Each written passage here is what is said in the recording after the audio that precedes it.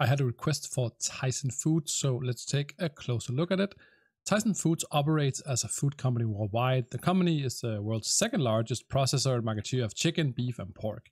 It operates major food brands such as Dividend, Hillshire Farm, Ballpark, REIT brand, Ales, and State Fair, and they go by the stock ticker TSN.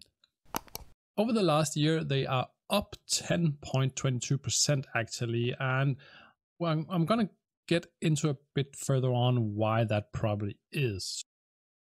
They have a market cap of $31.57 billion, and the share price at the time of recording is $85.31.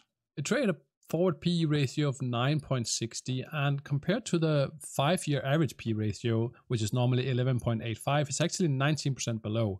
And it does have revenue growth, so that's a check as well.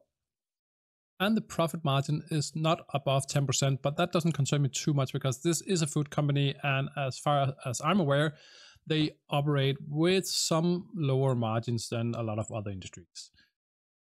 The net income growth is growing though, which is good. And they are doing share buybacks, albeit a little bit, but it's down 0.8% over the last 5 years.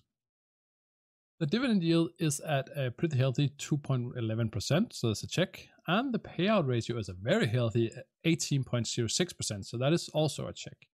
The dividend growth rate though is really good. It's a 17.21%, and the dividend growth history is for the last 10 consecutive years. So the dividend per share is thus increasing, and they do also have free cash flow growth over the last 5 years. Their long-term liabilities are not coverable by 5-year free cash flow, though it would take them 6.1 years to bring all their long-term liabilities down with all of their free cash flow. The price to the free cash flow is also sitting pretty good below that 15 to 20. In this case, with the growth they are showing, then I'm perfectly fine with it being above the 15 mark. So this is a perfectly okay. The fair value also seems pretty good. And I'll say the verdict is 12 checks out of 14. Could be 12.5 maybe, because the profit margin below 10% in this case, I wouldn't be concerned about that one. I think it's 10% undervalued potentially. There could be a rally because of exogenous factors, which is of course inflation.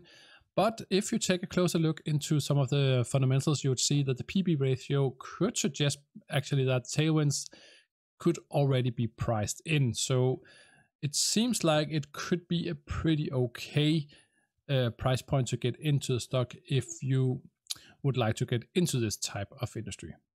So thank you so much for watching, guys. I really hope you enjoyed the video. If you did so, please leave a like and consider subscribing to the channel for more content in the future. And I'll be hopefully seeing you in the next video. Bye.